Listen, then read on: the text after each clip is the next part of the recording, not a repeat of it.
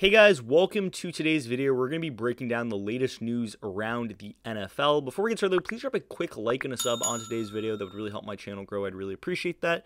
Also, if you're interested in joining the ACB Sports family, check out the join button below. And with that said, let's dive right into the video, and I hope you enjoy.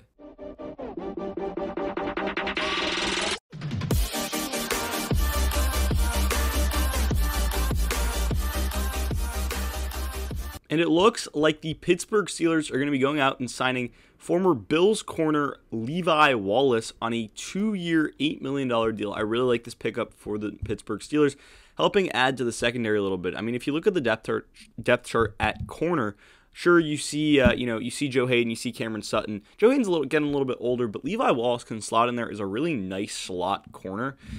50 solo tackles last year, 2 interceptions on 81 targets, and 47 receptions allowed. Had a 65.2 PFF player grade, and he's just been a solid, second or third corner for the Bills over the past couple of years. He had 2 interceptions in 2020, 2 interceptions in 2019.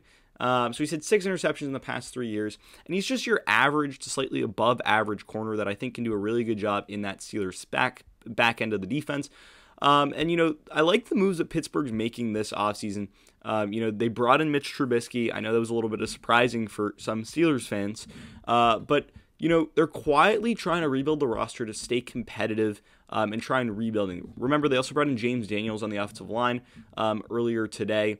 And now they bring in none other than Levi Wallace to help the secondary. Love the pickup. Cheap deal too. Really good value for a pretty solid corner. And with that said, that's pretty much going to end the video for today. Did you agree with my analysis? Why or why not? Leave your comments and thoughts in the comment section down below. I'd love to hear what you guys have to say.